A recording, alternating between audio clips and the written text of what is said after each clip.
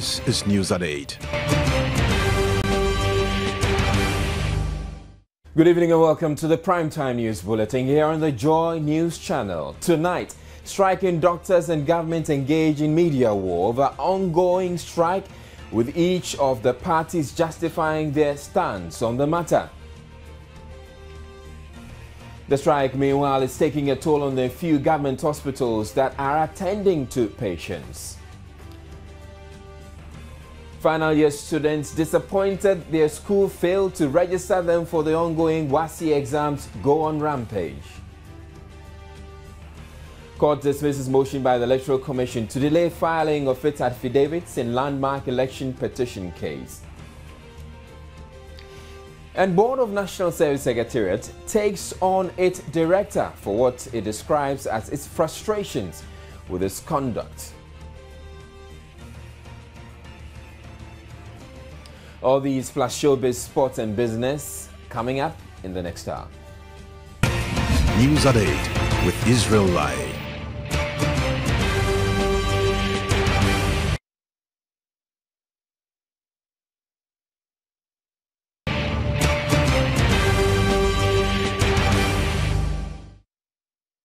In our very first story, government has denounced the ongoing strike by members of the Ghana Medical Association as illegal, unfounded and insensitive. It also describes as false claims in the media by doctors that government is refusing to abide by the ruling of the National Labour Commission. A statement signed by the Minister of Information and Media Relations, Mama Yarga, observed what government describes as a distortion of facts and issues the GMA was bringing on the table for discussions cannot be allowed to continue, especially when members of the GMA working in government hospitals have been regularly paid their salaries. The presidency in the statement also directed the Ministry of Health to ensure all previously announced remedial measures are fully activated and implemented to guarantee the citizenry a right to proper medical care during the period that the doctors remain on their illegal, unfounded and insensitive strike, so as to avoid the death of innocent Ghanaians, even as the doctors continue to draw on their salaries. NHIS cardholders are meanwhile being asked to access health facilities at the various private and mission hospitals and clinics. But the Ghana Medical Association has quickly rebutted government's claims that its strike is illegal.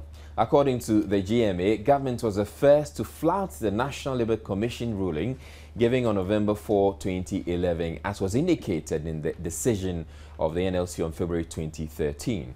In a press statement signed by General Secretary Dr. Frank Sribo, the GMA is asking the general public to ignore the, quote, propaganda from government and urged all doctors to continue with the fight to ensure the anomalies in pension contributions and the market premium payments are corrected. In another statement, the government and hospital pharmacists is blaming the posture of the Fair Wages and Salaries Commission for the recurrent labour agitations. Now, the statement reads, quote, the uncompromising posture of the Fair Wages and Salaries Commission over the last 2 years, coupled with their disregard for rulings, directives, orders and decisions of the NLC, have led to most of the present labour agitations and unrest in this country, unquote. The statement signed by its president, James Ohiming-Che, is therefore calling on government to, quote, cause an immediate implementation of all rulings by the NLC and also call an immediate industrial ceasefire on all the labour agitations in the country and set up an independent mediator to promptly hear all parties and resolve all outstanding issues.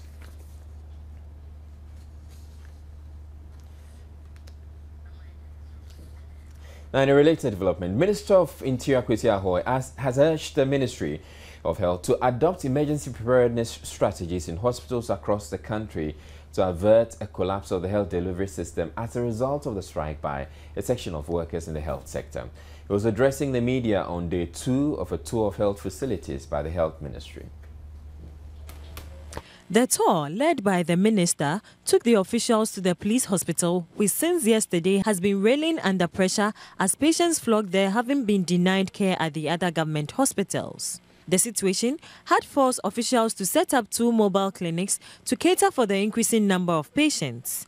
They appealed for assistance from the ministry so they could better contain the pressure.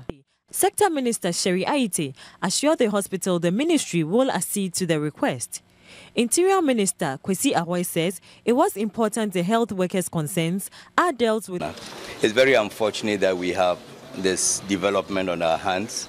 And I want to assure you that my ministry, the IGP, and my colleague Minister for Health, and indeed representing the government, will use this opportunity to solve this problem once and for all. I think Ghanaians should say we are tired of this strike. Every day, doctors going on strike. We should solve the problem at its fundamentals, and so that it will not be a repetitive life that we'll be living all our lives in this country. The entourage also visited the Kolebu Teaching Hospital, where patients at the maternity emergency ward complained they were not being attended to in good time. Acting Chief Executive Professor Efo Hesse explained. In this instance, because the doctors are not attending to outpatients, what is happening is the pregnant women will be triaged. That means they will be first examined by the nurses.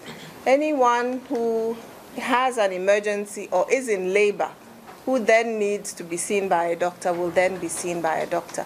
So it's taking a little bit longer than it normally does, because to help in the triage, you'd have the junior doctors as well as the middle-level doctors, the residents. So it's taking them a bit longer. That's why a few of them were complaining about having been there for a long time. The situation is not very easy, and we as managers can only pray that a solution will be found quickly so that both the pharmacists as well as the doctors can return. The doctor strike has meanwhile entered into its 3rd day. Elsewhere, final year students of the College Senior High School at Dakuman here in Accra today went on the rampage, destroying school property, running into several thousands of Ghana cedis over the authorities' failure to register them for the ongoing West African Senior High School examination. There are about 195 students who say they paid between 110 and 180 Ghana cedis are calling for the heads of both the director and headmaster, as well as a refund of their exam fees and all monies paid to the school for the time they've been there. No part of the school was spared.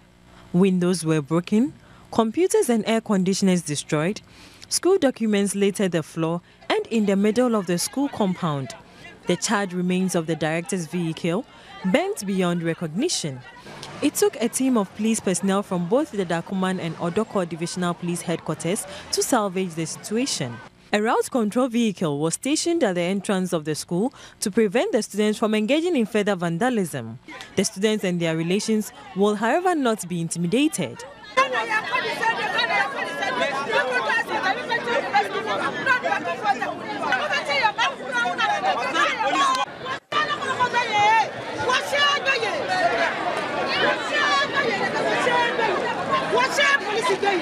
For them, it was unimaginable that 4 long years of schooling had come to naught. But I go to school 4 years. What the school fees is and I do exams. But I go to no coffee. Where is scanning now? Where is 7.5? But I be 7.5. 200 people. What did I want? Sunday near Baha. O catch and say by Miss Monday on Metro. And I go out 7 o'clock. 1 school him up to and Numre Nkwadanu and Churo. And that's also parents in Bra. Yabanu, walk of police Yabeku. And the young Betty won't call young Cotana, baby now you a woman. Now parents in the engineer Yasuaha and Basu. This man told us he has registered us. We filled the form. He took us pictures that shows that we are going to write. He took our registration fee, our school fees, 5.3. Everyone has a course that he or she is offering, and everyone is paying different kind of money. Someone is paying 1.8, 1.7. I paid 1.7 for the registration fee. That is what I paid. And you're telling me you register me. our forms that we filled are inside the office. He didn't send them. Why? He told us to pay our registration fee earlier, and we did all that. And we were waiting for our index number. And all the time we have been tossing us that, oh, we will write out for the what's it there, we will write. See, but we have been waiting. So nothing is showing. See, nothing is showing. We were hoping that last Friday, we were hoping that by Friday we will get our index number, everything, so that we can have a peace of mind and take our book and learn. But from that Friday, we didn't see anything. One parent told the news team he had information the school had been disrecognized by the West African Examination Council. In 2007, there was a problem between the school and GES, and it was solved, and now they have to be given a letter to go to WAEC for them to write. They started as remedial class. So in 2007, officially, they were asked to write, how do I call it, WAEC. So the problem also rise again in 2009. They had a serious challenge in 2009, but Mercy located them and they wrote. And in 2011, some of the students wrote their examination from Accra High.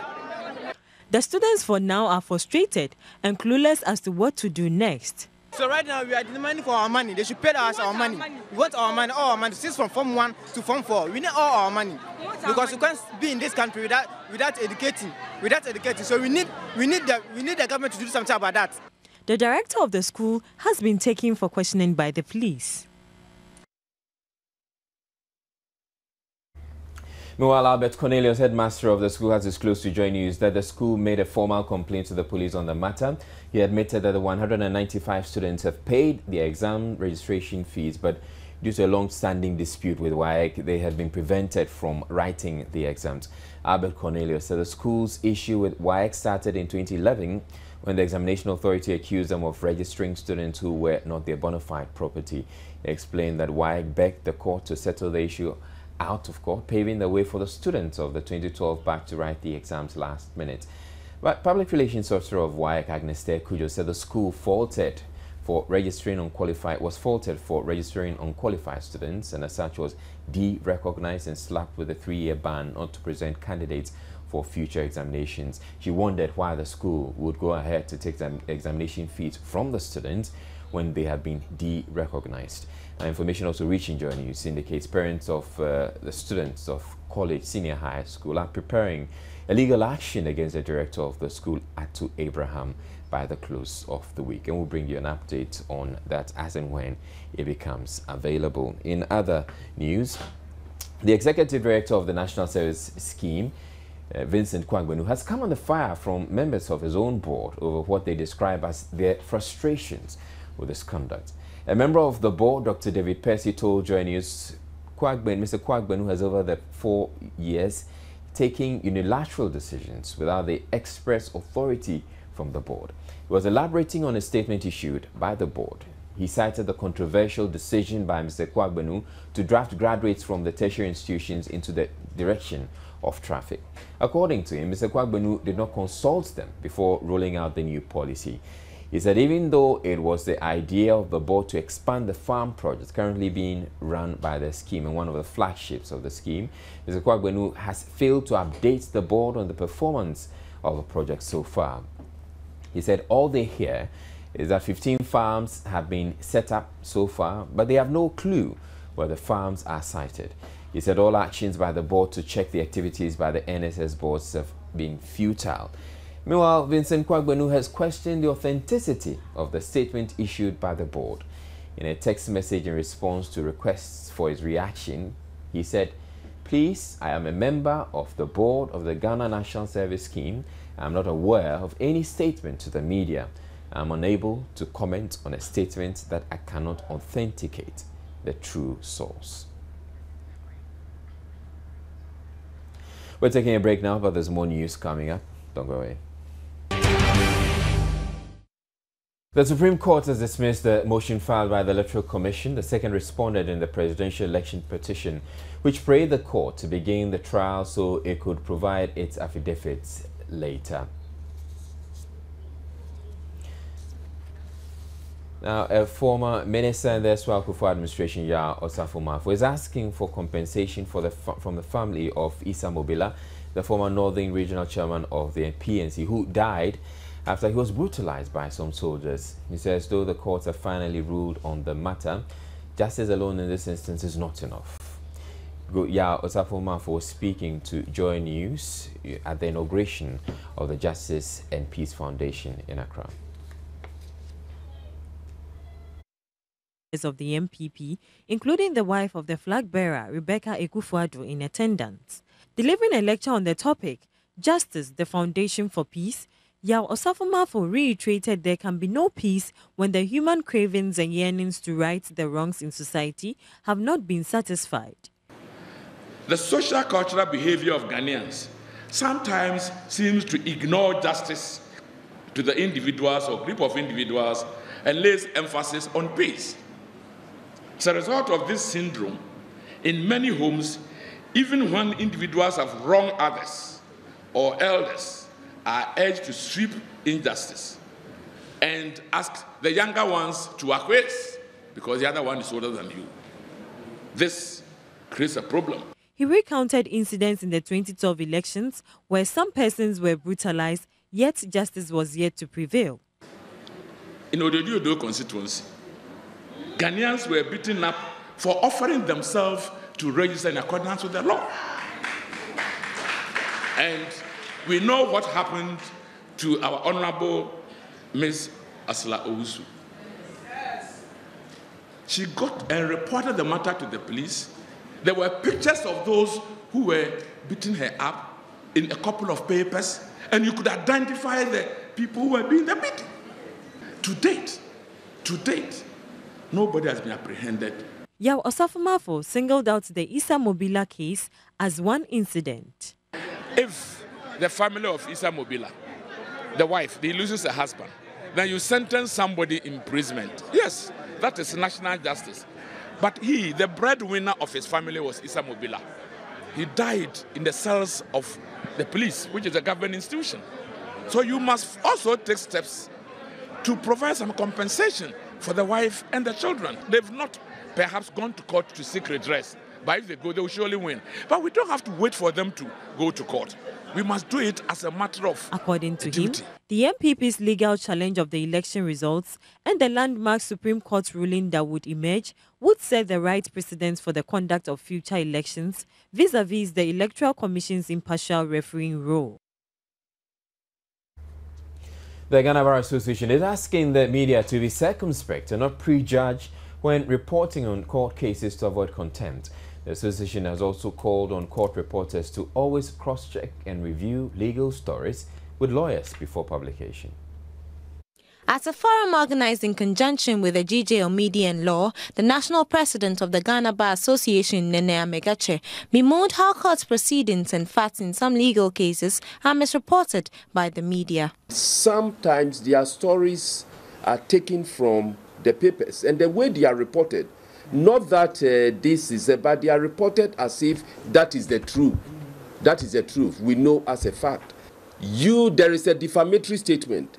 And then you take the defamatory statement and then you start spreading it. You cannot run away from liability. You cannot absolve yourself.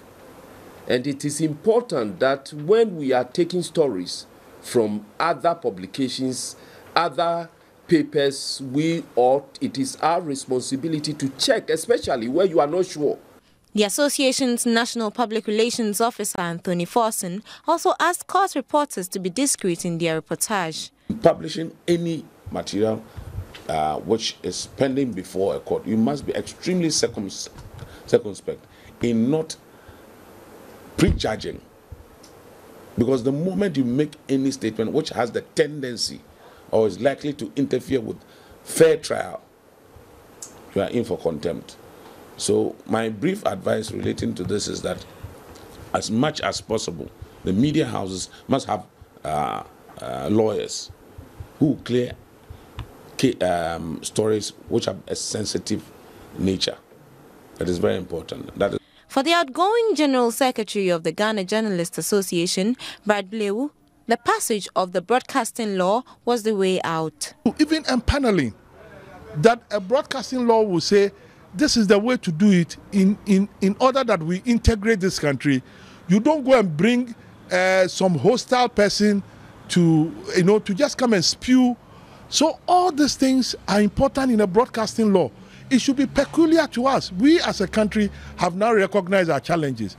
We have to sit down, and indeed we have a blueprint, so that we can develop the industry professionally and make it effective, rather than what we see, some jungle, this thing beginning to emerge in certain areas. People, even the question of ownership, the question of allocation of frequency, it all has to be part of a broadcasting law, so that everything is clear, so that when you make a mistake, there's a law we can refer to. The Editors Forum Ghana, meanwhile, intends to host such dialogues in ensuing days to ensure the media is fully prepared to report on emerging court cases which are of national interest.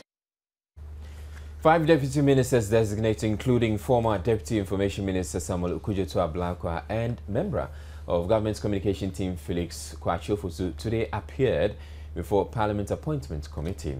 The nominees were taken through a series of interrogations to determine their eligibility for the positions. First to be vetted was Dominic Akuritinga Ayine, Deputy Minister Designate for the Ministry of Justice and Attorney General's Department. He was followed by Barbara Sewa Asamoah, Deputy Minister Designate, Lands and Natural Resources. The Deputy Minister Designate for the Education Ministry, Samuel Okudzeto-Ablakwa, was the next to take the seat. In his answer to a question asked by a member of the appointment committee, Baba Jamal, on his alleged acquisition of a chain of properties, both in and outside the country, he described them as fabrications to tarnish his image. He also shared his thoughts about the strikes in the education sector. As for the resources, the financial resources, the president himself has said that we are now down to the bone.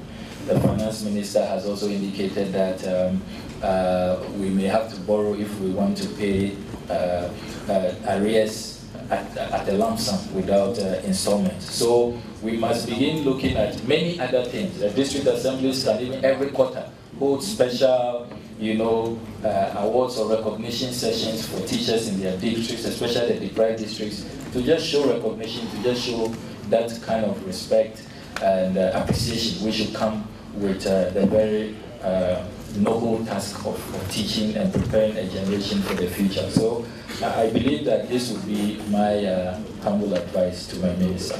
The Deputy Minister Designate for the Ministry of Information and Media Relations, Felix Kwakye-Ofosu, also took his turn. The Deputy Minister of Finance Designate, Kesio Atuba Forson, highlighted some significant savings to government following the implementation of the biometric payroll system, which aims to expunge ghost names.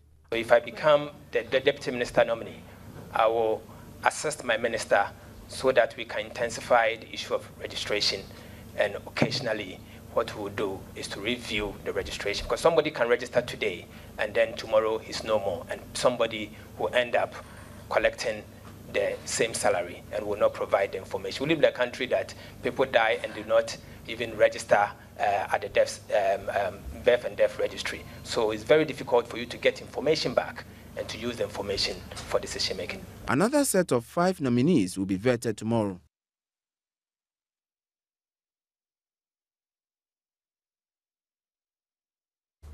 The Electoral Commission has fixed Tuesday, April 30, 2013 for the Kumbungu constituency by-election in accordance with Article 112, subsection 5 of the 1992 Constitution.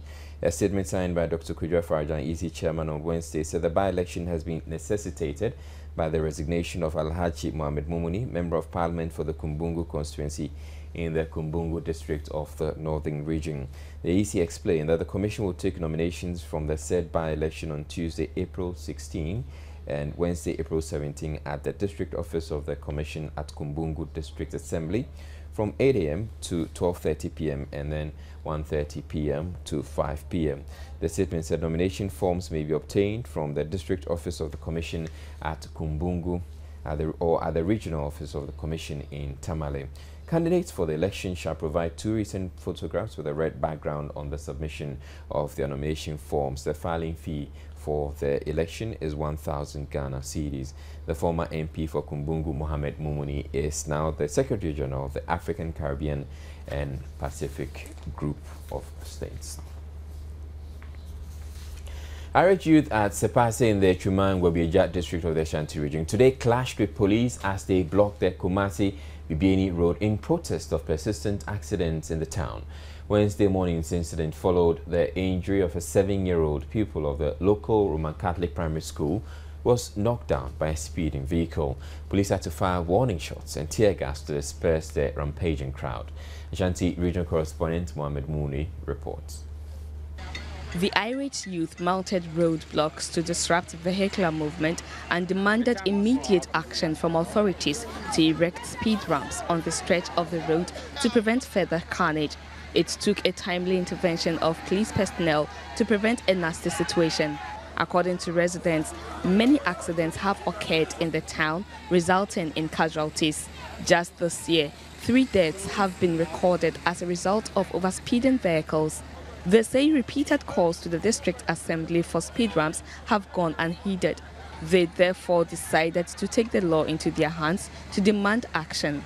The district assembly has been given 1 week to meet their demands or face further demonstrations. Some residents shared their grievances. A certain schoolboy crossed the road and the car was knocked down by him. In fact, it was a very sad situation. This has been going on several times.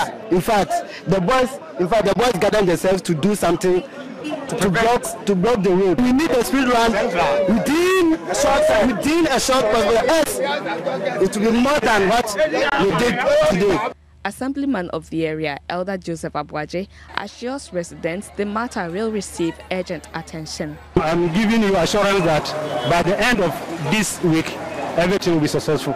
I've made attempt more than 2 times, but this one is very serious, so I will try my best to finish the bumping. Meanwhile, our correspondent who covered the incident was restrained by Ebuaka police to take footages for no apparent reason. The security personnel seized his camera and deleted the visuals before returning it to him. Up next, we bring you business news. Joy News Business was brought to you in association with Maximum, your world of maximum possibilities.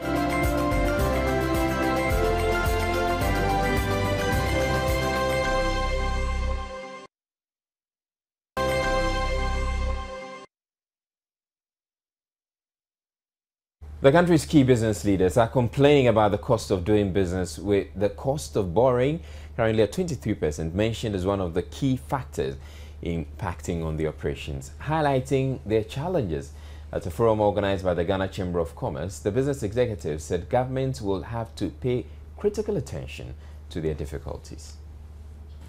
The meeting, under the theme, Moving from Lower Middle Income to Upper Middle Income, the role of the private sector, was meant to provide an open forum for the business leaders to pour over their challenges.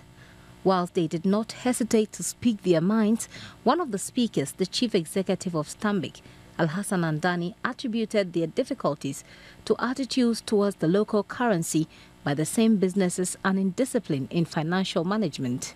Interest rate can be used to control the cost of doing business. The banks are giving us reasons as to why they have to charge us high rates. And as CEOs here, we all know that our businesses are not healthy. We shouldn't just accept the fact that this thing has been existing in Ghana for a while. It's not in my place to make those calls, but it's in my place as a rational manager of people's resources to make the right choices so my shareholders can keep me in the job. Your own CD is not what you operate with. You operate with the US dollar, which you don't control. That is our attitude towards our own local currency. If you cannot protect your local currency, you cannot protect your capital. The issue of forex usage in this country, I think the biggest culprit is the government. Every Monday, the rate changes at the port. You say one thing and you do another. Other issues highlighted as mitigating against business were infrastructure, utilities, tax burden, and access to credit. These members of the chamber resolved to engage government in a dispassionate discussion. What we see now, media war, power struggle, power play. People get the power just to suppress private man. When you are trying to register your product, instead of 15 days, it takes about 3 months. Otherwise, you have to pay something. Everywhere you go within the ministries, the private person is struggling. What we are facing right now, Ghanaians, at this point in time today, there's lack of business confidence. They are not sure that we are looking forward to a period where the business environment in Ghana will be characterized by easy access to credit, reliable supply of utilities at competitive prices, quality infrastructure. I was late today because the road wasn't too good, and a more equitable distribution of the tax burden, not by piling it on us that are registered and already in the tax net, but by the enlargement of the tax net. Trade and Industry Minister Haruna Iddrisu was not present to speak to the issues raised, but his representative said the Private Sector Advisory Council and the Public-Private Partnership Policy, which have been instituted, will take up the concerns, taking into consideration all the issues raised. The Ghanaian economy is estimated to be worth 73.1 million Ghana cedis as at the end of 2012, having grown by 7.9% over the period. This is according to revised figures released by the Ghana Statistical Service. The inflation rate for March, meanwhile, went up marginally to 10.4%. The March inflation rate is a 0.4% increase in the figure for the previous month, an indication the rate at which prices of goods and services went up rose slightly. Food inflation in particular went up by 0.2% to 5.5%, but not as high as the non-food inflation rate, which stood at more than 13%. To have positive inflation, it means prices are increasing. But it is the rate at which they are increasing is what concerns policymakers and decision makers, and even the individual person on the market. Because if you know, even if you are a trader, and you know that prices are increasing so fast, what it means that you cannot plan with the income. But if you know prices are increasing very slowly, then the money you will have, you take your time and plan before you make any purchases. But upon full increase, it's not a panic situation, which should force people to make panic purchases. The revised economic growth for 2012 of 7.9% meanwhile falls short of the 9% projected by government. The service sector, which is still the largest with a GDP contribution of 50%, recorded the highest growth of 10.2%. The Statistical Service has meanwhile postponed the use of a revised basket of goods in the computation of inflation. The rebate-based inflation rate was supposed to have been announced today, but Joy Business has gathered that postponement has been influenced by some challenges in collating data gathered across the country by officers of the Statistical Service.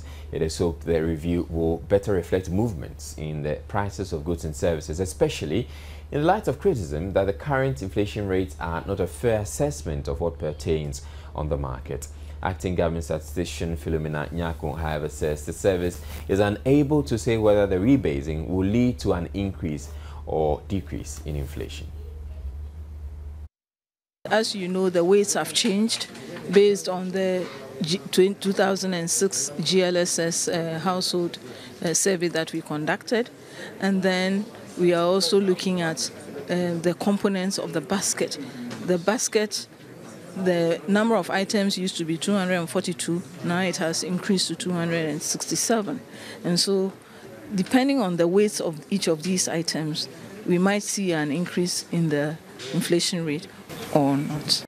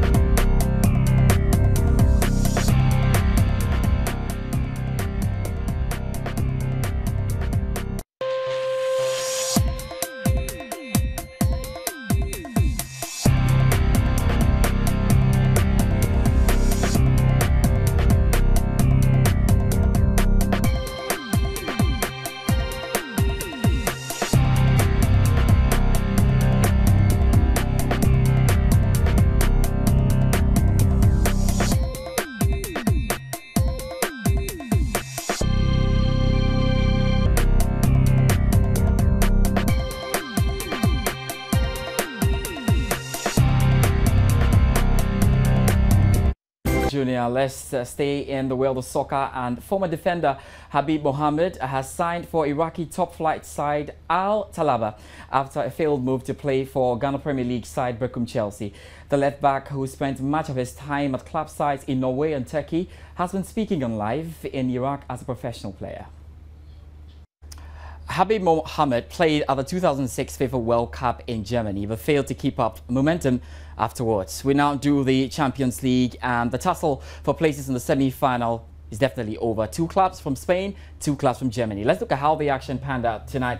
Barcelona obviously coming into this game with that 2-2 advantage because they had played away. Drew 1-0 with Paris Saint-Germain at the Camp Nou. Pastore got the goal for Paris Saint-Germain and the man Rodriguez got the goal for Barcelona. But for a long time, Messi didn't start for Barcelona in the first half. He came on during the second half. So Barcelona over there making sure they're into the next stage of the competition. There was another game in Italy. Juventus had to try and overturn the result because they lost in the first leg by 2-0. It didn't work out for them. Bayern Munich managed to beat them by 2-0 at home. Bayern Munich finished on the tie, 4-0 on aggregate. Wonderful goals scored by Mandzukic as well as Pizarro. So we have 4 teams in the semi-final, and this time out we do not know who is playing who because there's going to be another draw for those 4 teams. So 2 teams in Spain is Real Madrid and Barcelona in the semi-final, and 2 teams in Germany is Bayern Munich and Borussia Dortmund. Very exciting times in the Champions League, and we'll be looking forward to everything that happens there. That'll be all for sports tonight. My name is George Adi Jr. Do have a good night. Israel will join us with Showbiz. Sports was brought to you in association. All right, so in our final comment or wrap up, we're going to our social media and going to what you've posted on Facebook this evening. Kwame Ensa says, I'm pleading with our dear doctors to please have a second look at us, that is we the poor, and return to the various theatres. Peter Baya Daga says, doctors go to work, your rewards are in heaven just like teachers. Yusuf Nuruddin says, the future of these students by no fault of theirs has been toyed with by the school authorities, and if there is a mechanism that can be put in place for them to write the exams, then it should be done. The school authorities must be penalized. If the doctor strike is illegal, then let our laws function. And then Jessica Etonam says, what about the university lecturers? And Musa Abatua Kumasi says, listening to the GMA boss, you get the sense that these doctors are full of greed. What is so satisfying than saving human lives? Now the judiciary is next, MPP on my mind. So those are some of the comments you have sent in, and that's it for the bulletin. Before we go, a quick run through our top stories. Striking doctors and governments have been engaged in media war over ongoing strike, with each of the parties justifying their stance on the matter. The strike, meanwhile, is taking a toll on the few government hospitals that are attending to patients. Final year students disappointed their school failed to register them for the ongoing WASSCE exams have gone on rampage, destroying school property. The Supreme Court has dismissed a motion filed by the Electoral Commission to delay filing of its affidavits in the landmark election petition case. And the board of the National Service Secretariat is taking on its executive director for what it describes as its frustrations with its conduct.